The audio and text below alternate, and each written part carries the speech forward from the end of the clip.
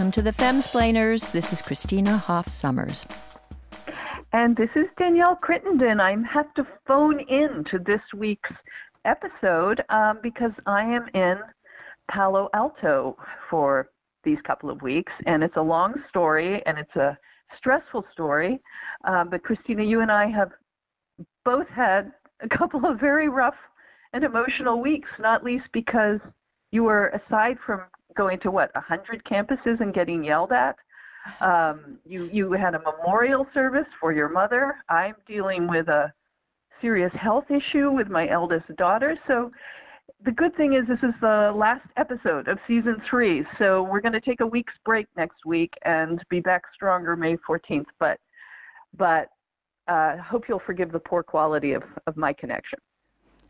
Well, it has been, for me, like a stressful month because first there was Australia and then the campus tour, which was a mix of reactions. I went to colleges like Skidmore and UCLA Law, just full of extremely angry young women. But then at UCSB and University of Santa Cruz, they were great fans of the Femsplainers. And they couldn't have been nicer, and they were so smart and wonderful. But what go ahead. What is that you notice about the differences between these two audiences? Like, how do you tell, or how do you explain where you get a good reception and where you get a bad reception? I can never predict, and of course, it depends a lot on the audience. So I would say at UCSB and Santa Cruz was mostly fans. And that's a lot of fun, and they appreciate. But is that because it's being hosted by? Well, they were all hosted. Conservative groups, they were all hosted by conservative organizations because liberal organizations don't invite me to campus. But the which is insane. Young America's Foundation and the Federalist Society often invite me, and so I'm able to visit a lot of campuses. But I just never know who will come. And in the case of the University of at UCLA Law School, the audience was divided in half.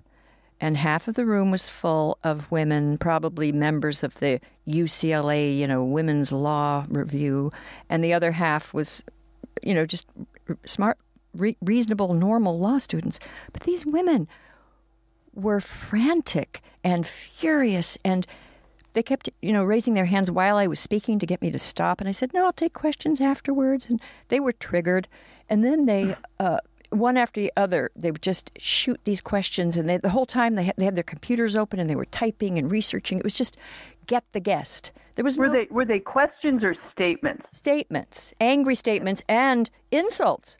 What are your credentials? I see you haven't had a peer review article since you were a philosophy professor, X number of years ago. It wasn't, I just would ask them, how is that relevant to my evidence? And you can check the evidence yourself. But none of it mattered. And I actually worry that there is a kind of contagion of hysteria, and it can strike very smart people, because I presume you have to be extremely intelligent to get into UCLA Law School. Well, this is my beef on behalf of you. This just really bugs me all the time, is you really represent a liberal centrist view of not just women, but the world in general. And when you were on your talking tour in Australia with Roxane Gay, right, which was, by the way, just wonderfully and hilariously written up in New York Magazine. We've linked to it on our Facebook, and of course you've tweeted about it, and the Femsplainers Twitter account has tweeted about it, but a really wonderful write-up. By Jesse Signal, yeah.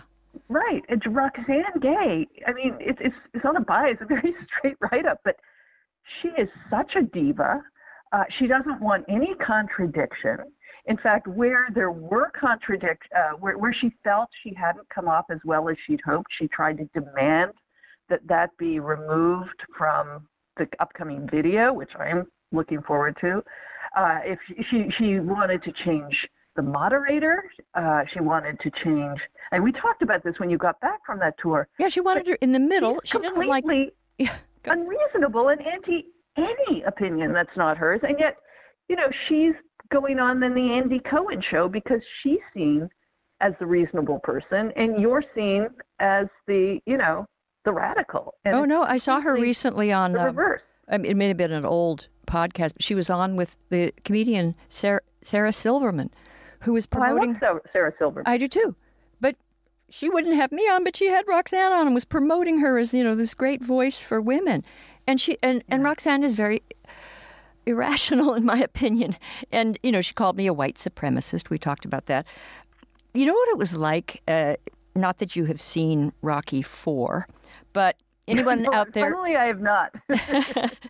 It was put Rocky. It on my watch list. Well, it was Rocky sort of on his own against the Russian, and the Russian had a whole. Oh, I did see that. He had a whole team of experts and getting steroid shots and all this high-tech equipment to train him, and an entourage of doctors and advisors. It was like that with her. She had agents and this team back home of lawyers and advisors, and they were all madly, texting and emailing poor Desh, this wonderful guy who had invited us and organized this thing. And they were, that was where they pressured him to remove the moderator. How dare you ask her these, unfair questions? And as you said, I think she thought they were unfair because it seemed abnormal to her to be challenged in any way. Yeah, like even on the weather, Right. It looks overcast. No, it's not. I know. It was nuts. Anyway, I thought that was a wonderful write-up. And you came off as just like the most, not just reasonable in your opinions, but reasonable in like, oh, sure, if she wants to change the moderator, that's fine, like whatever. Well, I was worried about Desh. Like dealing with, he was dealing with this, nightmare client who he could not please or anyway, it was funny. It was worth reading, and I hope the video comes out. It's out, actually. Oh, is it? Yeah, okay, I'm afraid to watch definitely. it. I'm afraid to watch it. I'll watch it. We'll link to watch it. And I'm going to have popcorn. No, just because I was, every time I said anything, the audience would boo. And then no matter what she said, however prosaic, riotous, rapturous cheering. And it was unnerving. So I'm just afraid that I was rattled, but I don't know. Okay, I'll watch it for you and tell you if it's safe to watch. It's like when you close your eyes during like violent movies and things. The other person has to say you can look now and it's fine. But you also had a memorial service for your mom, and it was for my dad too.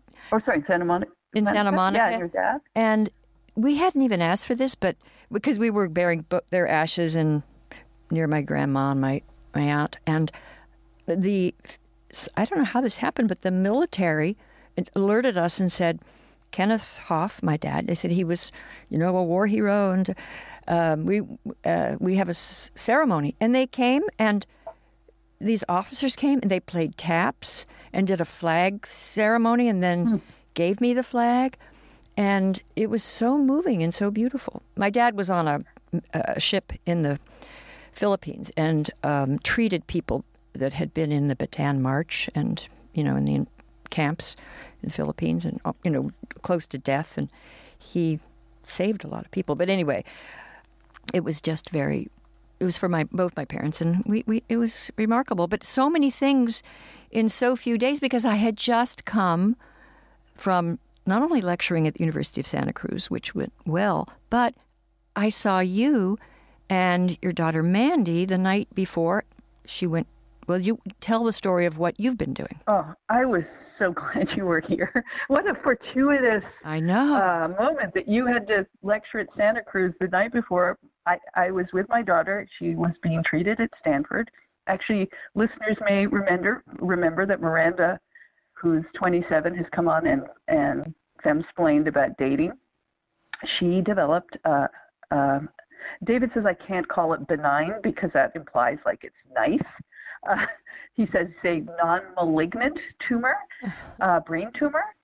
And it turned out to be a very, very difficult and tricky. I said, Miranda, you're original and rare in everything you do, including the brain tumors you get. And so she had this very difficult tumor, and we found an amazing surgeon. You have a total crush on him, as I kind of do too. He saved my daughter's life. And he's a genius, and an artist. He's also named Dr. Miranda. Yeah. But it's just that he could do that kind of thing. I mean, she had this very difficult tumor that was threatening her optic nerve wrapped around the pituitary gland. I mean, it was it was pushing up her brain. I mean, it was just, and we only found out about it really last Thanksgiving. And, she was having some vision problems, some hormonal problems, but, it never occurs to you, there must be a tumor. So when we got the tumor news, that was kind of surreal. And then she was trapped in a horrific healthcare situation where the people who were going to do her brain surgery in Los Angeles, where she had been living, were suggesting that they'd cut, sort of Frankenstein 1930s Boris Karloff era, cut open the top of her head to get to a brain tumor at the base of her brain. And this just didn't seem right to me. So then, as you know, you were with us through this. We found this remarkable surgeon. We had to go through this terrible fight to get her off her crappy insurance and onto good insurance so she could be treated by this amazing surgeon. But it was a real lesson to me. So many takeaways, but one of the things I just felt is, what if I had not found Dr. Miranda? That people often don't get second opinions.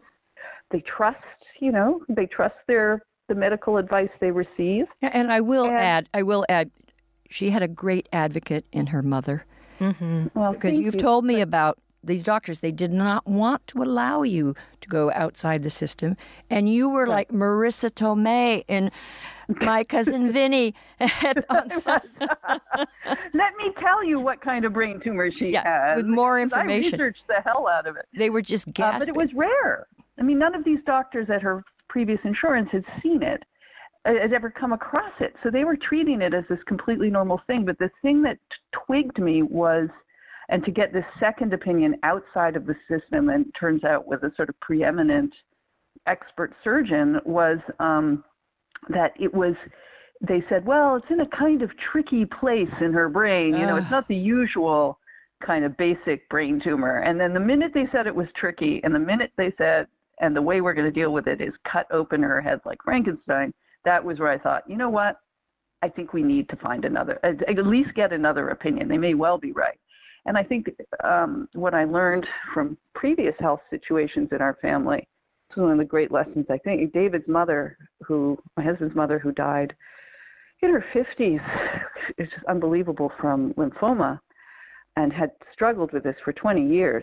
She was the one who said that every patient needs an advocate, usually in your family, somebody who is outside of you, basically, who is listening to the doctor, who is questioning the doctor. Because when it's your condition, you often don't hear the doctor. Like, you're told you have a brain tumor, and then it's like blah, blah, blah, blah, blah. But you want that outside advocate for you, just taking notes and looking to help you make the right decisions. And so I became that person for Miranda, but of course her mother, so how could I not be? But the upshot is, you were with us literally the night before she went in and the day that she went in, and you saw her in the ICU after a 10-hour terrifying surgery. And the night before, she was so brave and, was up with us and jolly and it's just incredible. And now it's a week and a day. She's 2 days later. She's just passing a week, and 2 days. She's remarkable, and she had ice cream, and I saw a picture of her looking glamorous. The salt and straw, everybody. You can order it online, best ice cream in the world. She had this craving. I said, well, let's do it. So we did, and that was like her first outing. So, no, she's recovering very well, and the doctor says, the surgeon says she will be able to live a normal life. And it's also one of the things, I don't know if you've ever had this, Christina, but you get some health issue and you tell somebody about it, and you find out like 9,000 people have gone through this, and you'd be amazed at how many people have had brain tumors, and also at the level of expertise they have now. I mean, one of the reasons I think she's doing so well is not least because of her surgeon, but and her youth, of course, but the surgery now, I mean, they went through her nose. They didn't cut the top of her head open. They did it sort of endoscopically, and you just recover so much better when it's, less intrusive. I mean, it's bad enough as it is, but well, I once anyway, had, thank God I had she's come through it. A lot less serious, but I had rotator cuff surgery 4 or 5 years ago. I felt like it was the weirdest thing in the world, only to find out that all these handsome guys, because I had to have my arm in this weird contraption for 6 weeks afterwards, and all these sort of cute guys in their 30s would come up and say, "Oh, you had rotator cuff surgery." I had it, because it turns out baseball players, young ones, who play like Little League in college and high school, they have to have it. And then I found like everybody, I didn't even know what a rotator cuff was until I had to have the surgery, but everybody's had it. But I didn't know that about brain tumors. But actually, I have been telling people, and they all know somebody, who's had a benign tumor. So, oh gosh. Anyway, I'm so grateful. Miranda, as you know, is an extremely witty person, and she was talking like while we're, in the couple months as we're researching and getting MRIs and things, she developed a hashtag she called tumor humor, and she would make jokes, or I would make jokes, and we were allowed to make jokes about it. But one of the most poignant things she said, she asked her dad, she said, "Dad, when you're dating somebody, on what date do you tell them you have a brain tumor?" she called this dating with brain tumor. And her father said, "Well, I think, look, if you were once a man and are now a woman, I think you have to own up to that right away on the first date. but tumor, you don't owe anybody an explanation, at least until date 4 or 5, if you think there's any seriousness. But I'm begging her to write a column about this when she's better. Anyway, it's been quite a thing, but we're very grateful. And Palo Alto is lovely, and Stanford is the most amazing hospital I think I have ever been in. Does she still have to go back? Yeah, just some tests, and we're hoping to come home in a week or so. But she, it's so beautiful here, and the facility itself, like, everybody is happy. The nurses are amazing. And I said to her surgeon, I said, this isn't even like a hospital. This is like a facility that just happens to have sick people in it, because, I actually find hospitals inspiring, because it's just this center of goodness and an effective altruism. People come and, for the most part, are made better. Miraculous. I mean, I've seen family members that just go in such a terrible condition, and they're cured. Right. Well, also, we didn't mention this, and then we can change topics, but Stanford is dog friendly.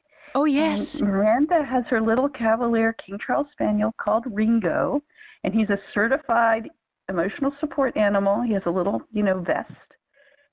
They let him into the ICU with her after surgery. I was so impressed. And he was so well behaved, so much better than Izzy. I don't think Izzy would work out in the ICU. There would be issues. No, but he was with her at every test.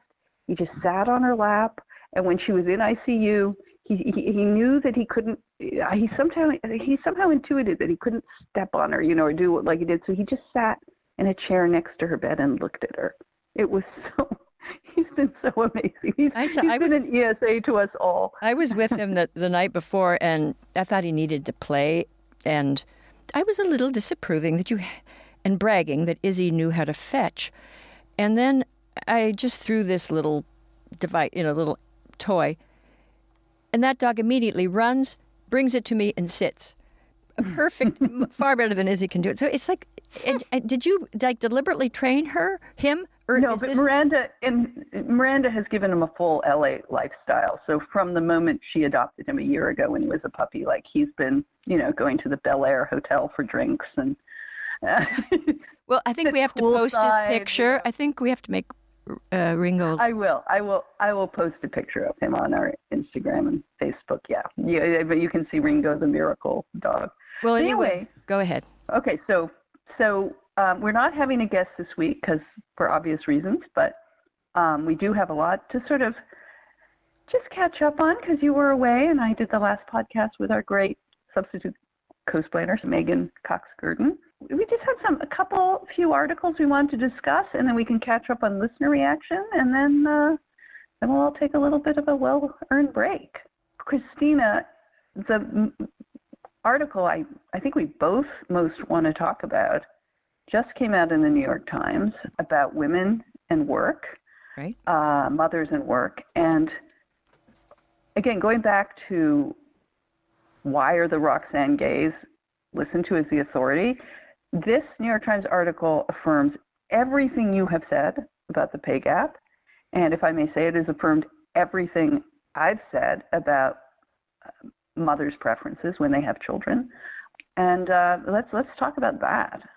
Yes, it's in the New York Times, April 26th, by Claire Kane Miller.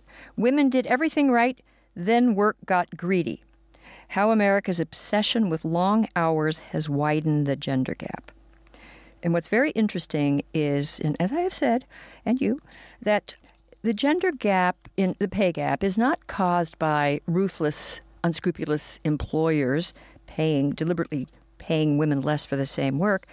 As this article explains, the gap shows up most and most pronounced in workers, sort of high-level professions in law, in finance, and jobs where they put a premium on having just unfettered access to your time, where you can go and work crazy hours.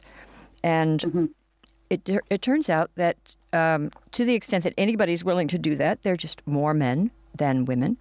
And if you are willing to do that at these high-level jobs, there's a huge premium in your pay.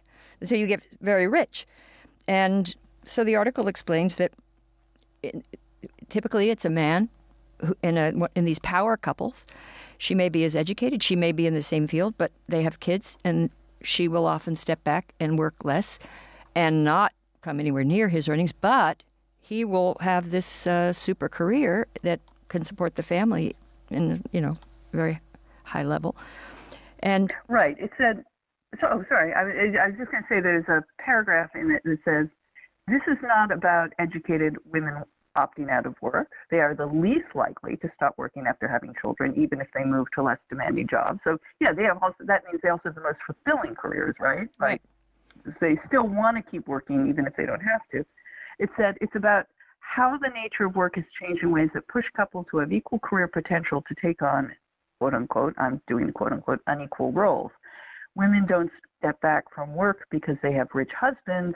They have rich husbands because they step back from work. So that's right. There's somebody in this couple that they profiled. It was like two lawyers with like equal law degrees. And when they had their first child, she agreed to step back, and she's taken on like a part-time job, lawyer position in, I think, the New York City government.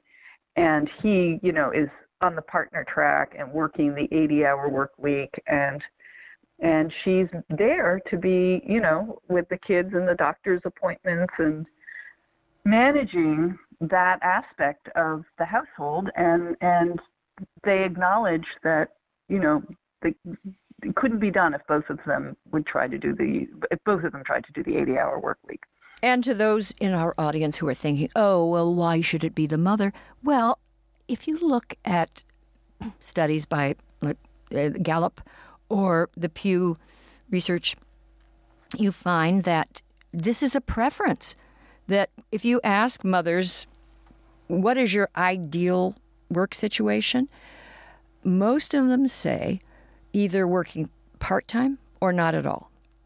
And you find only about, well, this data could be a little, I haven't seen the latest data, but as of 2012, it was 32% of women wanted to work full-time, even after kids. But 67 either wanted to work not at all or part-time. Then that was their choice. And for men, most of them wanted to work full-time.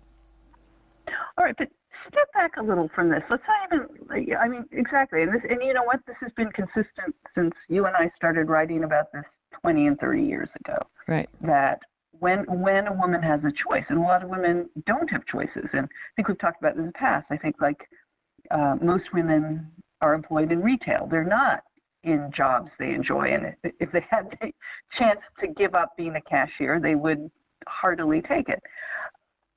We're stepping back to, we're looking at equality from a very rigid gender perspective, that it can only be defined in male and or materialistic terms. So the fact that a woman might want to be with her children is somehow embarrassing, unequal, a poor choice. You know, unless she's earning money and in these cases making partner, somehow it's a huge sacrifice to want to be with your children. And of course, we can talk about the financial risks and sacrifices that woman makes, and those are very real, especially in a time when marriage is less stable. But I mean, when I had Miranda, my first child, my immediate impulse was not to say, oh, okay, drop the baby, can't wait to toss her to someone else so I can get back, to working. Like, you don't have, that's not your emotion. And I mean, I just remember thinking, how am I and how are we as a couple going to make this work so I can spend as much time as I can with her? And I think the father feels the same way. It's not like he's brazenly walking out the door and saying, have fun with that. Like, children transform your lives. It's the most important contribution we can make to our society, but also the greatest enrichment to our own lives. And it's being treated as, even the New York Times, in the office. Even the New York Times, this article, which was actually a good analysis of the wage gap, but it did seem to convey the idea that this was like a bad thing that women did this. Right. And, you say it's this, same for fathers. It's not quite the same for most men that I've known. They can go away for 40 hours a week or not. They're not crestfallen if they can't see the child. But for a lot of us, when you have a little baby, you don't want to go away that many hours per week.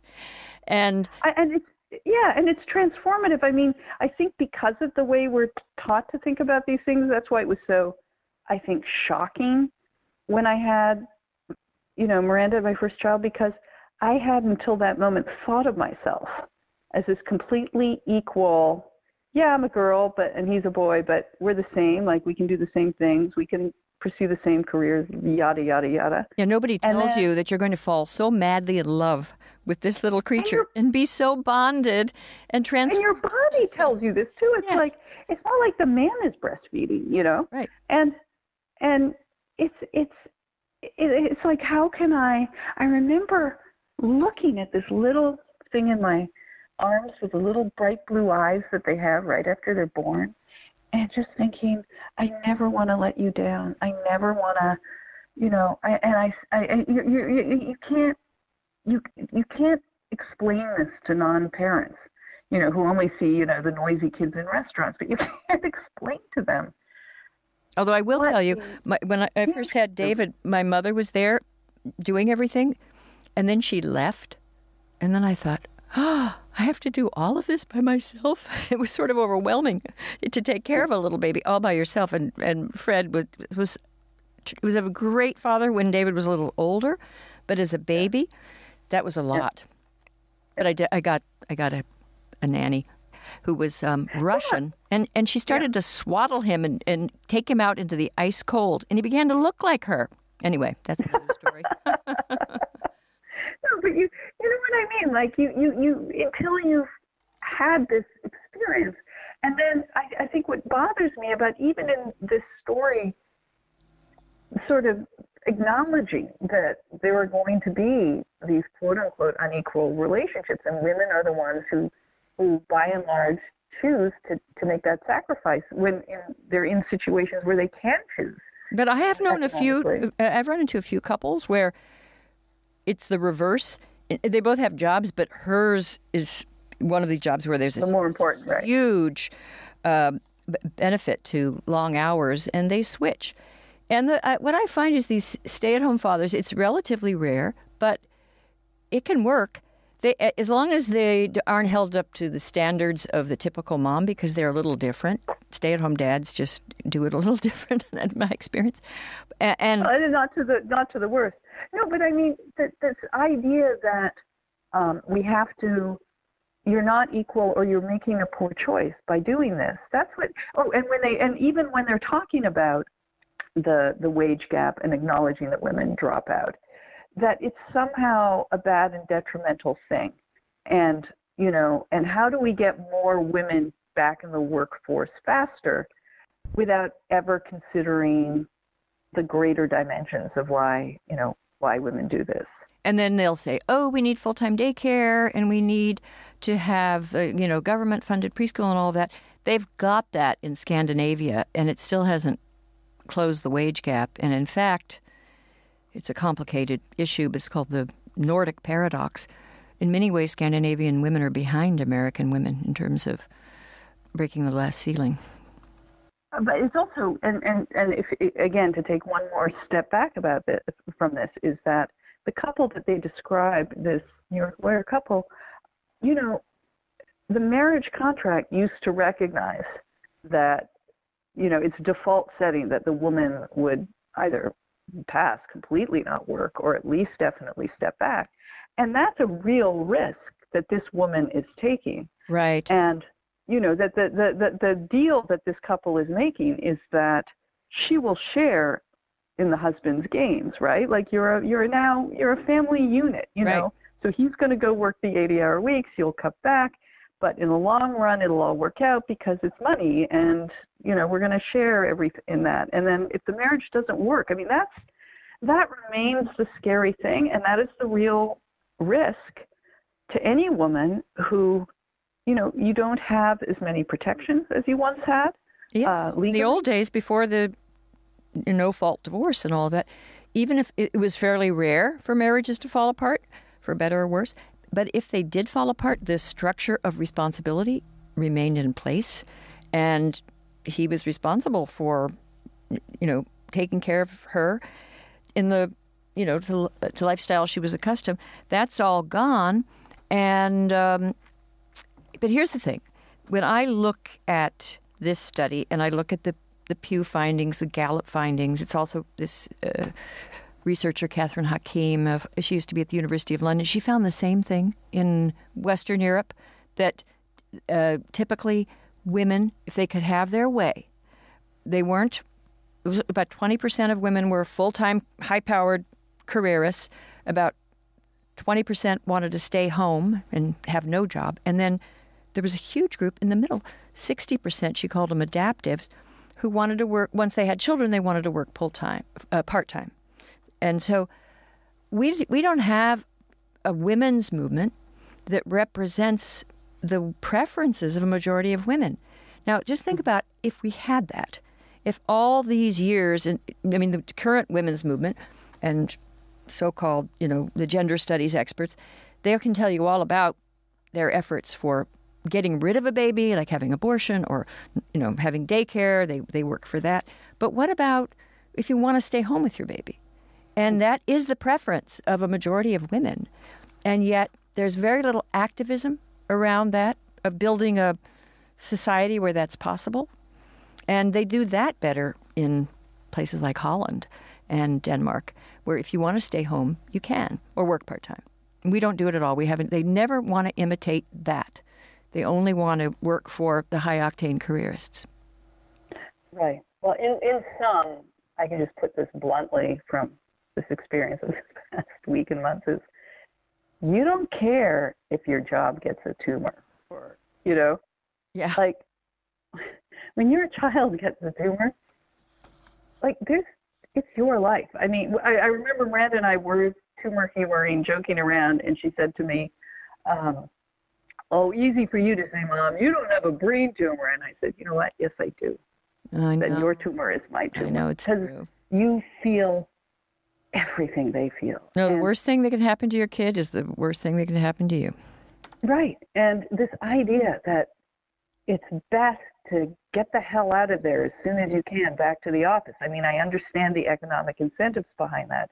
But as you say, none of these organizations, none of these studies recognize that, you know what, maybe being with your child, especially when they're young, I mean, it's exhausting and you know, everything that they say about having small children, but it's also fulfilling and meaningful. I mean, I will never forget those days of pushing Miranda in her stroller to the park and sitting on the edge of the sandbox and watching what Thomas Hobbes or Jean-Jacques Rousseau's State of Nature. Oh yeah, be enacted in front of me. And the kid who's the little Donald Trump kid in the sandbox is organizing all the other kids into building sandcastles, and the bully. And I just they're magical times to me, and I'm very grateful that I had them, and I'm grateful I had a husband supportive of that. And you're right. I mean, how can we? That should be the focus of the movement. How can we just be more supportive of? Well, maybe in a future podcast, I will give a little report on what they do in Holland. It's called, there's a book or an article that I read called The Country That Missed Feminism. And they actually are very emancipated. Dutch women are far from being oppressed. Oh, but yeah. They just didn't indulge the high-powered careerist model of success. They're very devoted to what the Dutch call gezellig. Oh God, who can say this? This was a test in World War II to see if you were a spy. Can you say gezelligheid? Gezelligheid? Gezellig, coziness. You love this word. This is one of your favorite words. Yes, I do, because in Holland, everything is so... well, first of all, it's a toy country. It's like being in a dollhouse, being in that country. Everything is miniature and lovely. I love Holland. You should maybe move to Holland if things don't really work out for you. I know if I get driven out of the country by the Women's Law Center at UCLA. You're going to Holland and you're going to just sit back and smell No, but the women, even if they don't have kids, they still work part-time. And it's just and they're always getting together with their friends. And then because it's this thing called life, Yeah. What happened to that? This article did talk about, like, the Japanese are having, like, work fatigue because, you know what? It's crazy, but being at the office for 80 hours a week, and then don't forget being online outside of that, that's not life. So maybe we just need to just forget about a feminist or women's movement. We just need to start a life movement that brings back joy. And I mean, one of the things, honestly, going through this experience with Miranda is, the first time we sat out on a little patio here where we are, and the birds were singing, and I had my gin and tonic. Miranda had her herbal tea, and there's a breeze, and the flowers are out, and you just think, oh, so grateful. Wow, this is lovely. I'm so grateful for this, and she's so grateful. And when can she have wine? Remember that. I don't know. Admittedly, I'm not going to push that one. That's always my metric for recovery. Yeah, same. Okay, I'm transitioning now from morphine to wine. Right. Anyway, by the way, I want to say one last thing about this article. Okay. And I don't think this was a serious suggestion by the economist they quote, Claudia Golden, but she sort of hinted that if we wanted to change the economy and actually close the wage gap, maybe we could just, I don't know, she didn't say make a law, but say make a law against overtime, that everyone would have to limit themselves to 40 hours a week. I find that, and I'm not saying she said that, but she sort of hinted that might be the only solution. Who wants that solution? When there are workaholics, there are mad geniuses who want to work that long. Says the Twitter addict. No, I mean, my friend's father had a store. He was in that store 90 hours a week, but he loved it. Right. And he made a success. Look, I don't think anybody ever won a Nobel Prize on flex time. And nobody, as the old cliche goes, lay on their deathbed saying, I wish I spent more time at the office. I don't accept that cliche. I think I would regret not spending more time. Okay, but anyway, yes.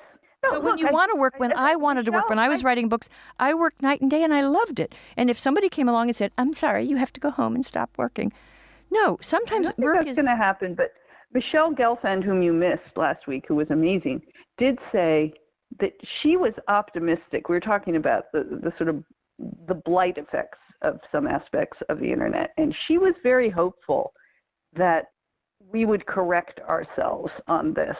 And then, that was very heartening to hear. And I think, you know what, I think I have to hope we're going to correct ourselves, on this plugged in 24/7. We're going to listen more to Arianna Huffington and get more sleep and put our phones to bed and have more, seek out more personal face-to-face relationships. But we have to go through this transitional bump, I guess. But what does it have to be? All of us? Can't people just vote? No, Christina, you can sit in your pajamas all day and be on Twitter, and no one is going to come into your house and arrest you. Christina, I love spring. The cherry blossoms are out, the tulips are in, and everything is fresh and new. Yeah, except for spring cleaning. Then you're confronted with everything that is stale and old. I know, but you know what I'm doing this season? I'm finally getting rid of old bedding and replacing it with gorgeous, luxurious new sheet sets from Brooklinen. I've decided that, you know what? Bedding has a shelf life too.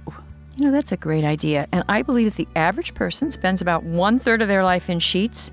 And my dog, Izzy, who sleeps in my bed, she's probably there considerably more than I am. So I could use a bedding upgrade. Well, what I love about Brooklinen is that they offer modern, tasteful designs to suit every style of decor. Over 25 colors and patterns to play with, and not just sheets. Brooklinen sells comforters, pillows, towels, baby linens, and even scented candles. You can have a new, luxurious sleeping sanctuary in just one click. And the luxury part is key. Brooklinen's mission is to provide 5-star hotel-quality sheets at affordable prices. And here's another fun fact. Most bedding is marked up as much as 300%. Brooklinen right now is the fastest-growing bedding company in the world. Well, the only fact I care about is that these are the most comfortable sheets I've ever slept on. And now it's time for our listeners' upgrade. Brooklinen.com is giving an exclusive offer just for our listeners. Get 10% off your first order and free shipping when you use promo code FEMSPLAIN at brooklinen.com. Yes, Brooklinen is so confident in their product. All their sheets, comforters, towels come with a lifetime warranty. So don't miss out. The only way to get 10% off your first order and free shipping is to use the promo code FEMSPLAIN. FEMSPLAIN. At brooklinen.com. That's Brooklinen, BROOKLINEN.com. Promo code FEMSPLAIN. Christina, have there been studies on how long dogs sleep on average? I don't know. Okay. Oh, by the way, you came up in my talk. What? When I was arguing with my, I guess it was with the UC, it was either was it Skidmore, where after my lecture, during the lecture, these people were quiet, but afterwards, all the gender studies majors at Skidmore College sort of followed me and said, follow her. And they said, we have more questions. And I thought, what the hell, I'll take their questions. So I sat down, even though I was exhausted because my plane had left D.C. late. I got to Skidmore 4 hours late. They rushed me in the car. I go up. I had to give the lecture off my iPad because I had no time to print it. And I'm over. And then after the lecture, they wanted to do this. But okay, I did it. And they were so angry at me for questioning statistics about sexual assault, as if Skidmore College and these boys at Skidmore were rapists, but never mind. But I brought up the example to them that I had encountered in Australia, where this young woman had been with a young man who talked her into sex, and she consented, but he'd kind of badgered her. And he badgered her, and we also think he was her boyfriend, too, and he kept badgering her. He badgered her. But in retrospect, she realizes it was rape. That's what she called it. I said to these students, surely you wouldn't call it that. That made them frantic with rage. Of course, she said no. He didn't accept her initial dissent from sex. And I said, but wait a minute. Okay, like my friend Danielle calls me up all the time and wants to go out or wants to do something, and I say, no, I'm tired.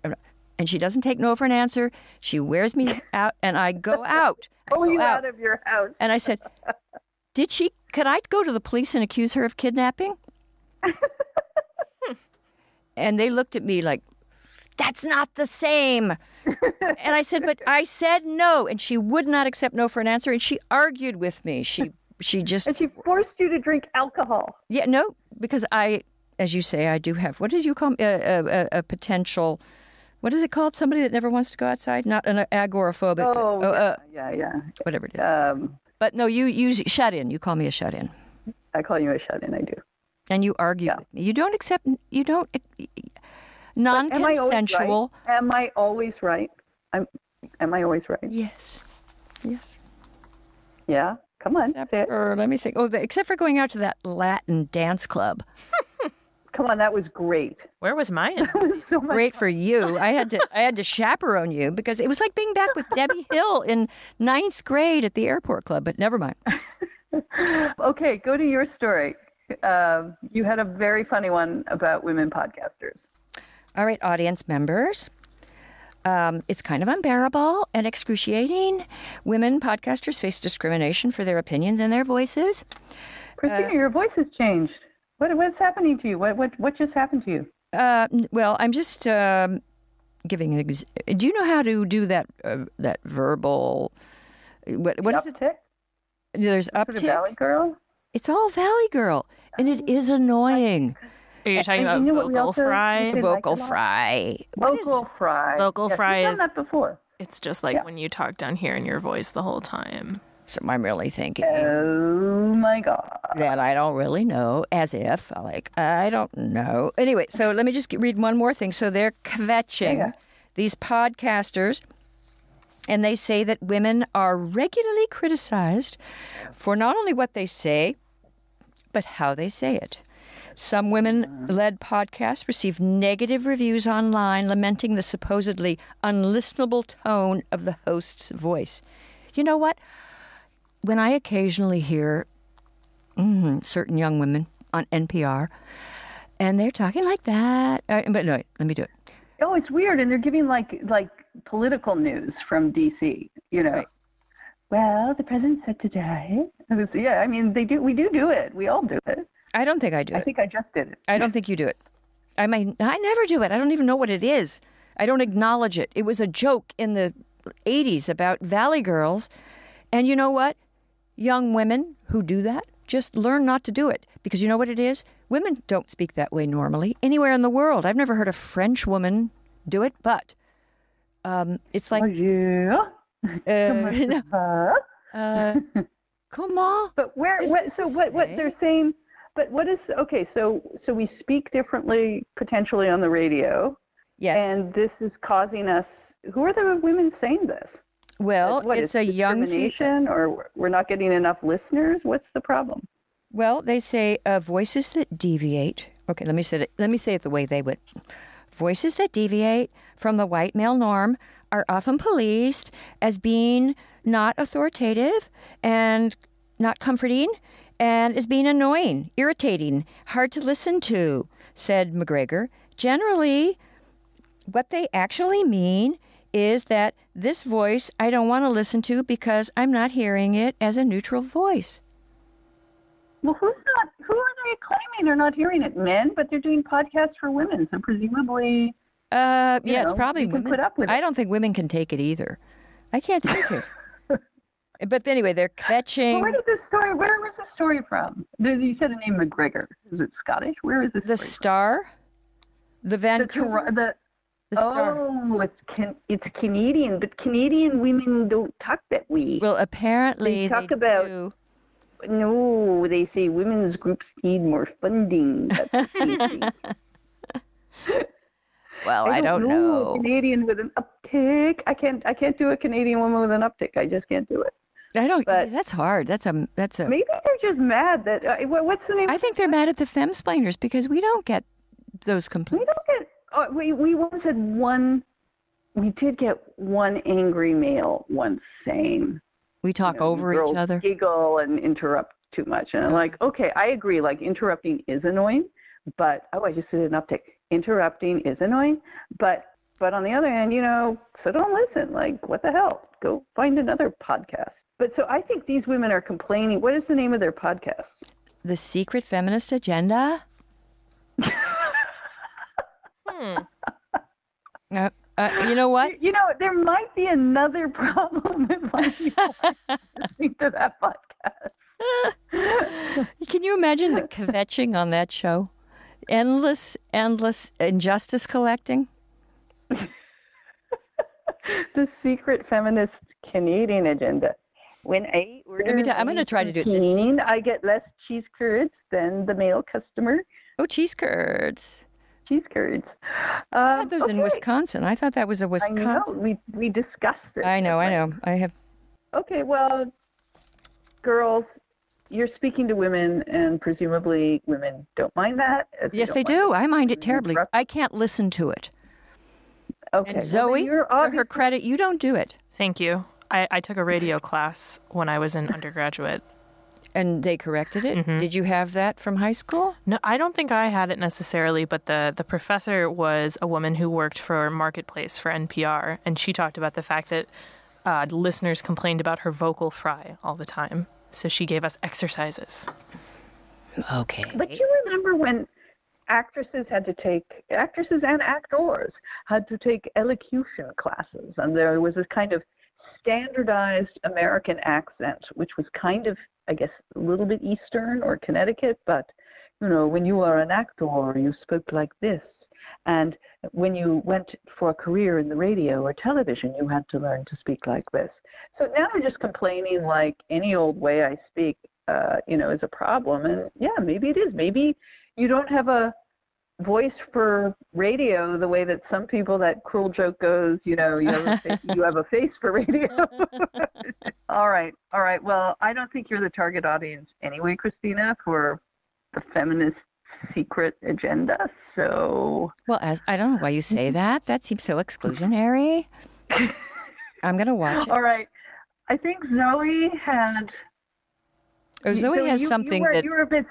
Speaking of secret feminist agenda, Zoe had some article that she didn't really want to share with us in advance because she just wanted to get our reaction. I just sort of feel like I get stuck with some of the real weird ones on this show. Yeah, well, Zoe, you're young. You're young. Okay. Our careers are embarrassment. I vulnerable. You just have to be protected. That's fine. I would argue that this is probably the weirdest thing that we have ever talked about on this show. Oh, my God. After I've done further research about what I'm going to say, it's okay. Have either of you ever heard of the term ecosexual? Thank God, no. Nope. So ecosexuals refer to people that believe that they can halt climate change or make the earth better by engaging in sexual activities with nature. Wait, that doesn't work? What?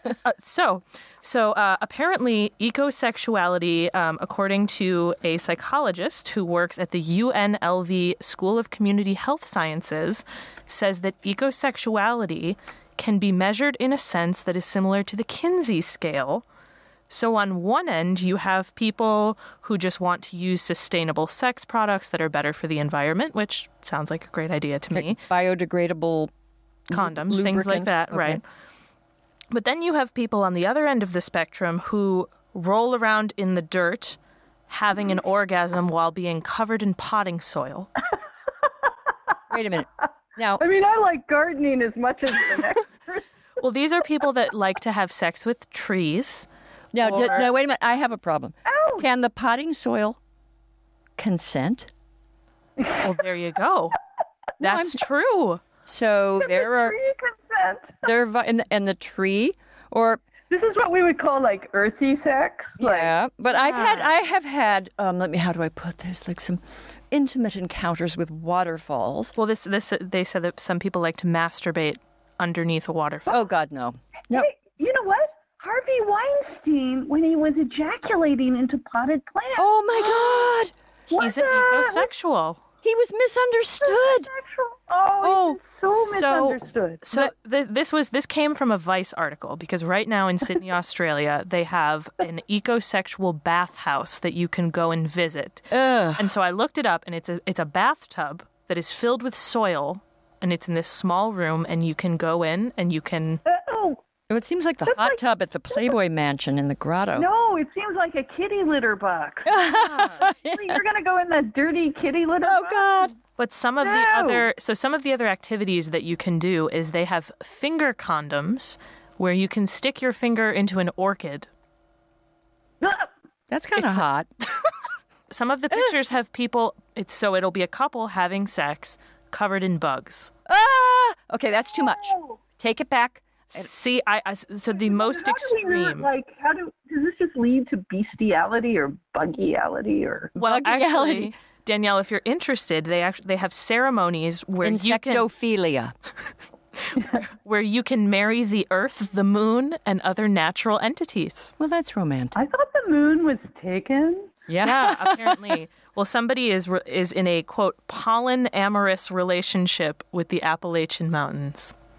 Oh, pollen I amorous. think people with allergies are in a. No, that's how I feel about DC. With the pollen. We're going through divorce.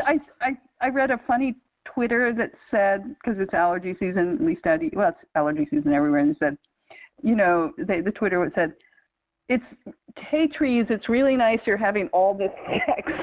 Could you cut down on it a little for those of us with allergies?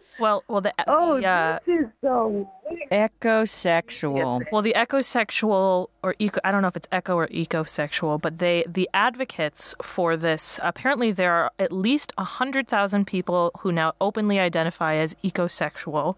And at last year's San Francisco Pride Parade, they had a huge campaign to get the letter E added into the LGBT. We added to the LGBT. Into the acronym. This is going to be as long as the alphabet, Exactly. I'm just going to say, I'm pro ABCD. So tell me, are performance artists enablers of all of this? Well, yes. The exhibit that's at Sydney right now is all performance artists. Where are they from? That's a good question. San Francisco. Just tell me. I would sort of assume so. They're from someplace. This is like the worst single person's nightmare, where it's so bad you have to have sex with dirt. So I encourage, if you're curious to learn more about it, just put ecosexual into a Google image search. Will just. It is so. And is there like a marriage equality movement for dirt? For dirt? I think we should start one.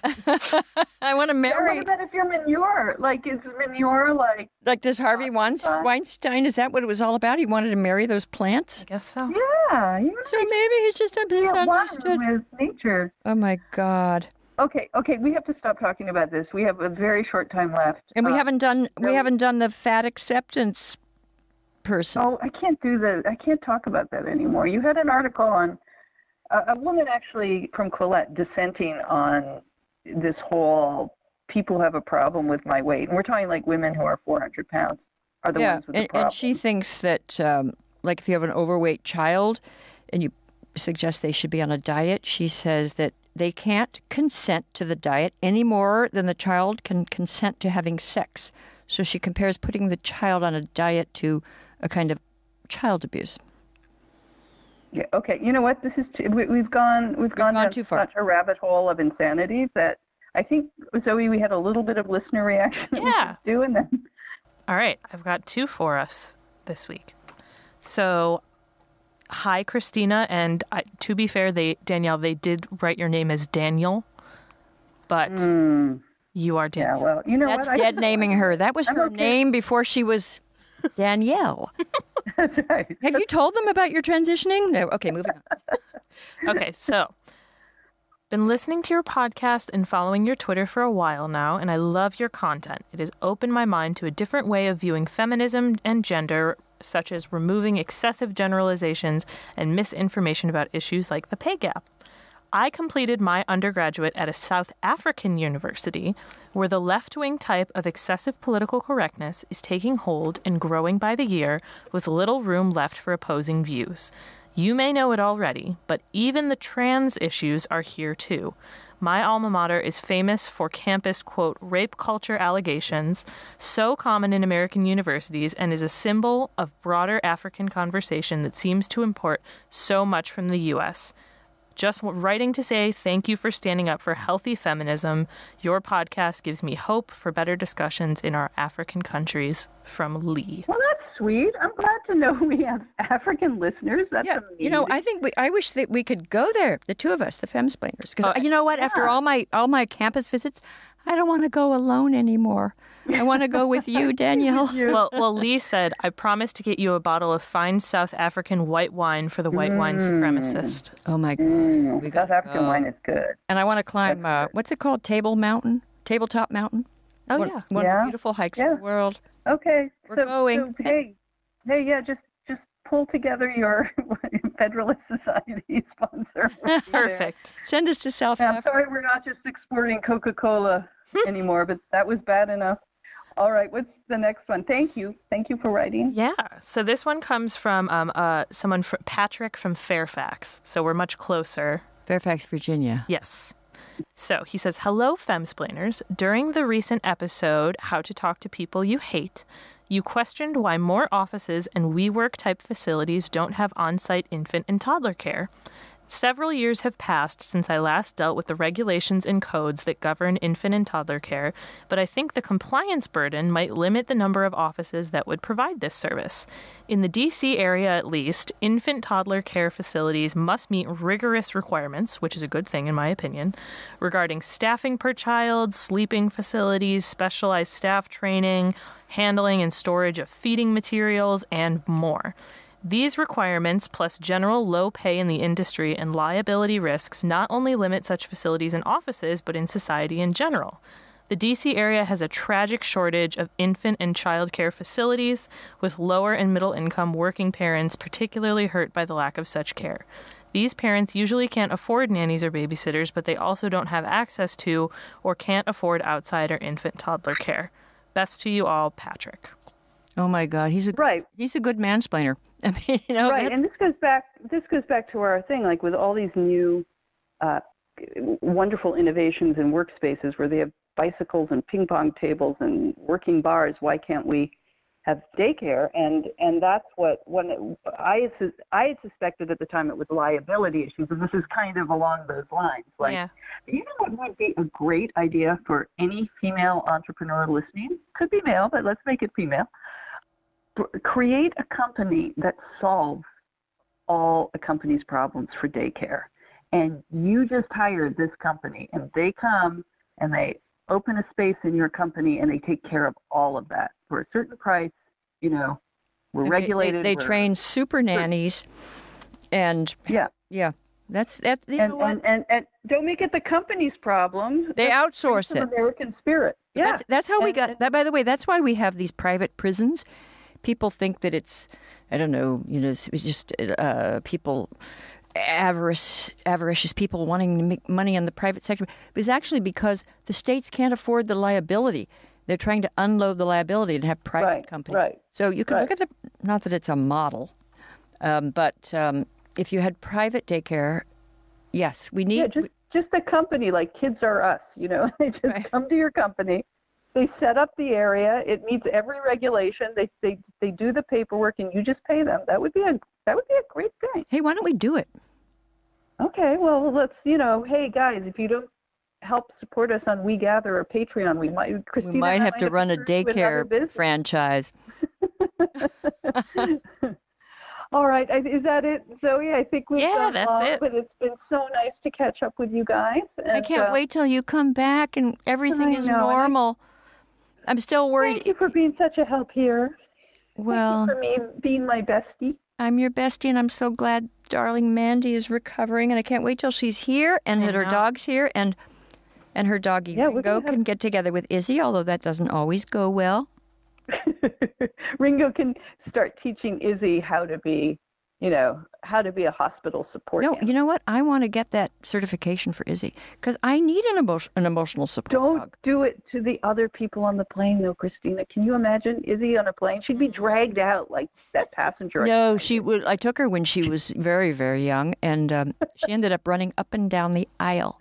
But she was just a little 4-pound puff. They're going to make you put her in the baggage compartment. She was too overhead, cute. She was too cute. Everybody adored her. But, she's a little bigger now. She's 8 pounds. That's not as cute as 4 pounds. That's it. And the yapping will be like a crying She child. doesn't yap. I don't see the yapping, but okay. Okay.